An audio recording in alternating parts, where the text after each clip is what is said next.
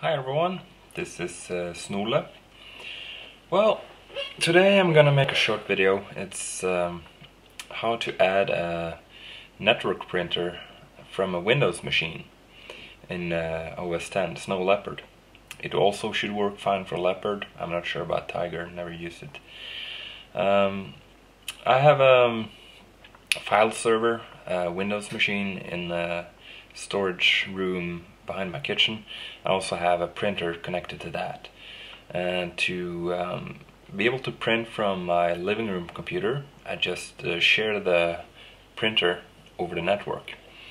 And this is how you install it in Leopard or Snow Leopard.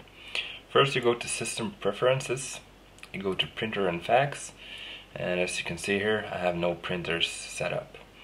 First you just you push the plus button here, and then you get up a dialog box that says Add Printer.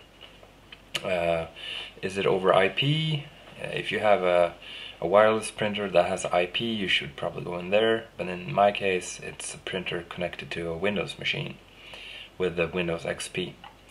So I just press Windows, and up here you get a column that says Work Group.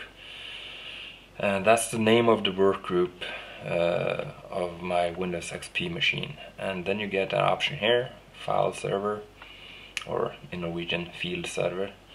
This is the name of the computer that's sharing the printer, and you see the printer here, and I just click on that. And then you get it. Name HP LaserJet 4000 is an old printer, it still works. And then you have print using, and you need a driver. And I just go in here, select printer software, scroll down to LaserJet. Let's see if we can find it. Oh, there's far more printer drivers here than I was in Leopard. Let's filter it. HP. Trying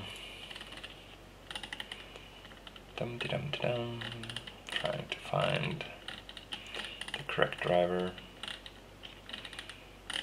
I could probably just written LaserJet in the filter. Here we go. This is my correct driver. HP LaserJet series PCL 4 or 5.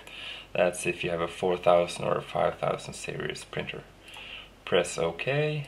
Add, and Snow Leopard asks me if I have a duplexer, which makes it possible to print on both sides. I don't have that, and voila! Now the printer is available.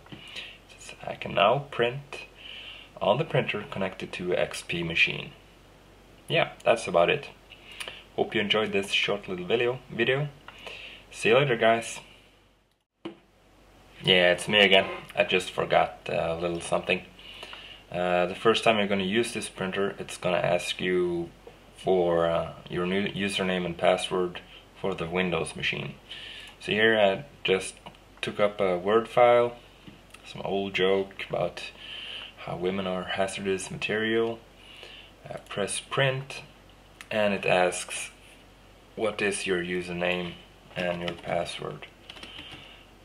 As you saw, it took my full name up automatically, but in the Windows machine I have a different username for the admin account, and I cross this so OS X remembers the password, and then I just enter my password. Be sure to say that you're a registered user, not a guest user. When I press OK now, and it prints, next time I print, it will remember my username and my password. So, now we're done.